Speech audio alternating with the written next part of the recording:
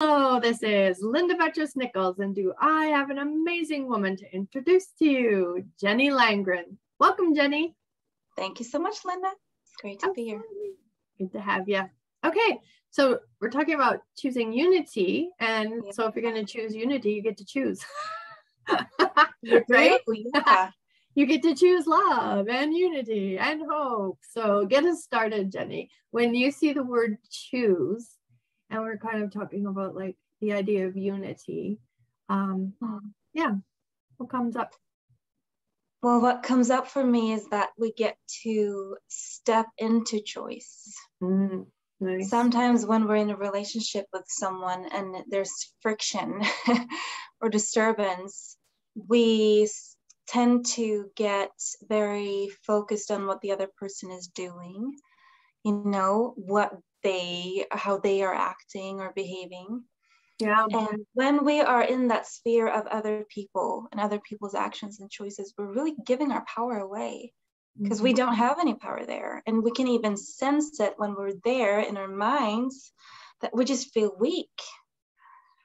So choosing love to start is about getting back into our own bodies, right? Yeah. And recognizing the power of influence that we do have, making our own decisions and understanding that my actions are not based on being a reflection of how the other person is behaving. Nice. It gets to be a reflection of who I am and who I choose to be. It's part of our own growth. And I'm telling you, Linda, firsthand, that sometimes loving a person means letting them go. Yeah. And loving doesn't always look that loving is one of your quotes.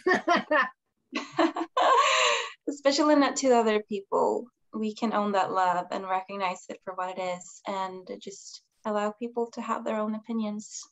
It's none of our business.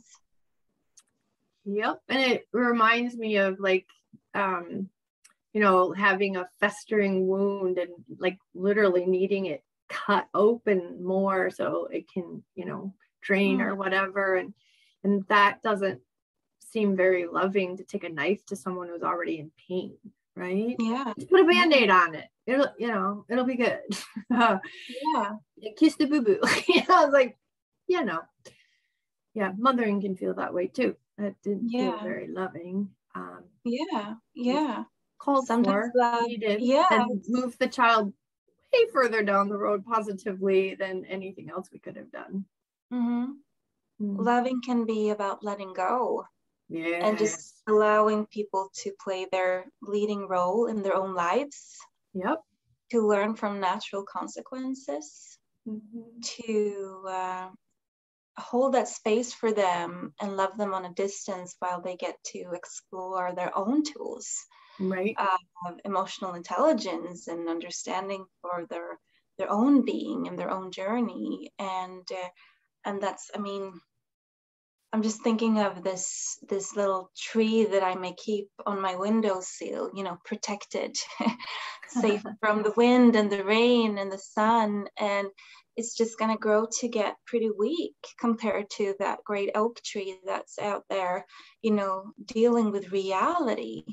Wow. So thinking about love, I come back to the fact that I get to allow people to root themselves as that tree in the reality that is, and be honest with them and own my own, you know, decisions and be truthful to who I am, so that they get to root themselves in what truly is.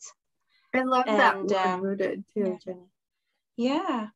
And I think that's actually a big part about leadership. When we speak about leadership, many times we think about the importance of having a vision as a leader, to be able to, you know, stick our head above the clouds and see what other people are not yet seeing, and inspiring them and you know, enabling them to believe in what is to be. That's the vision. And leadership is also about being rooted in reality, in how people are truly behaving and acting and what's really going on in our circumstances. Yes. And that's loving on them. And it's tough love at sometimes. Sometimes. Sometimes it is. Yeah.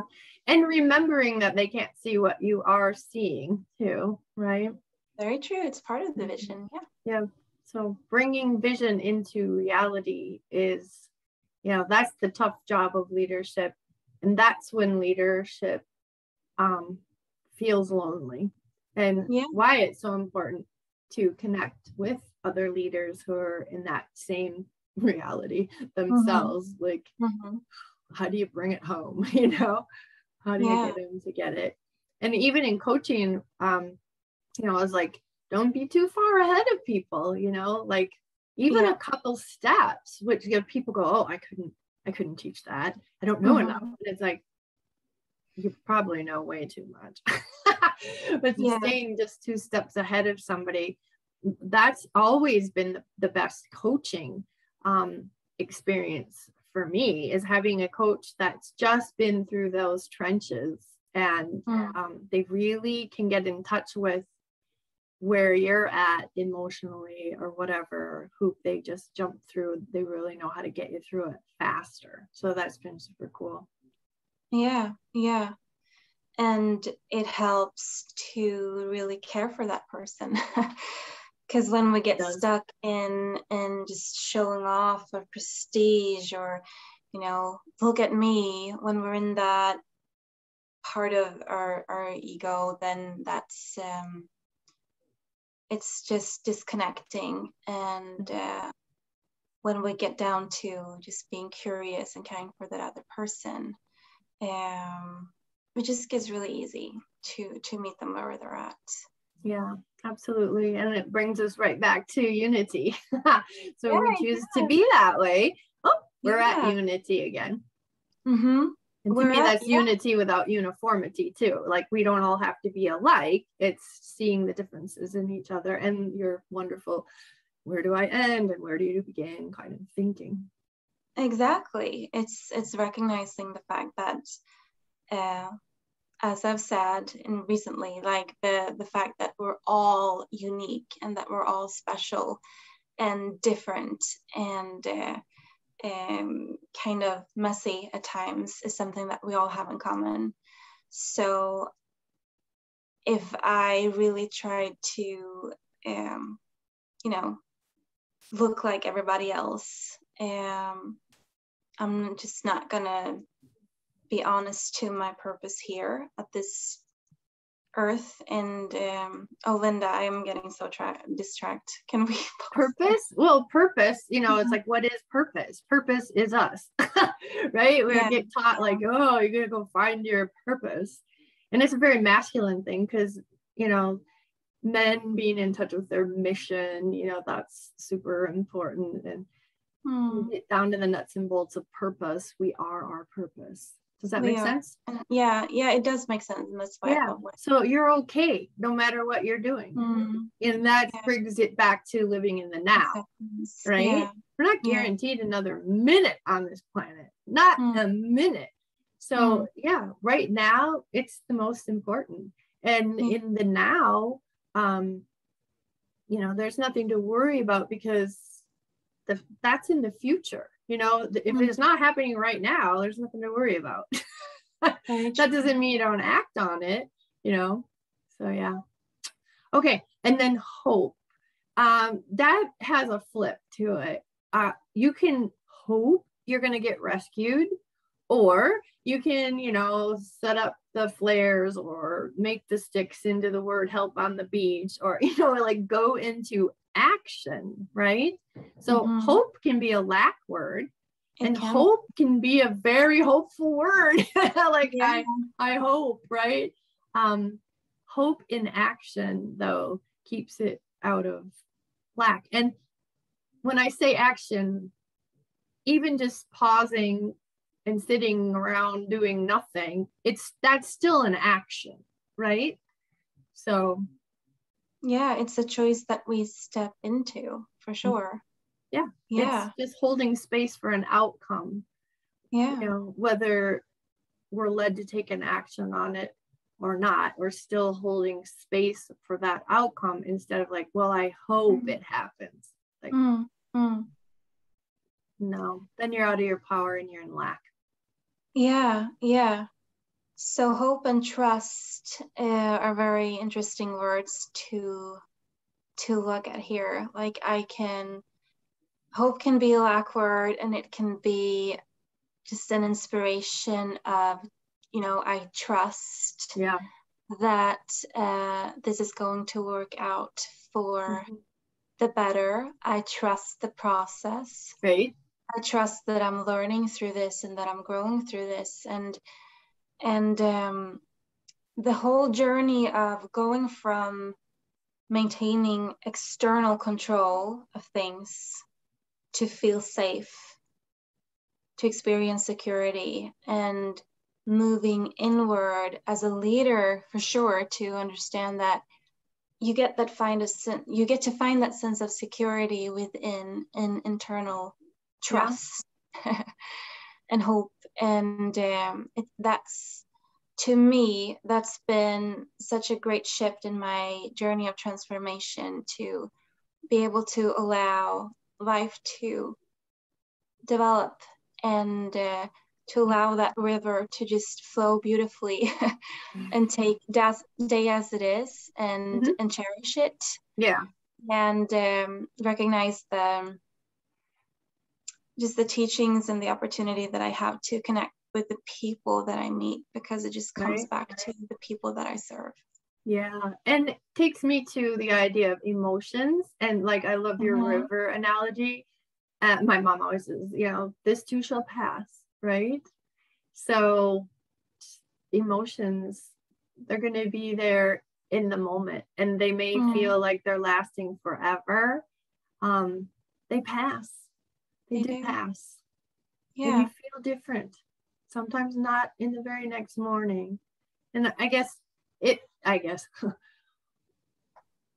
the idea of, if you've been through, the death of someone, you go from, well, there's the denial, and, there's all those stages of grief.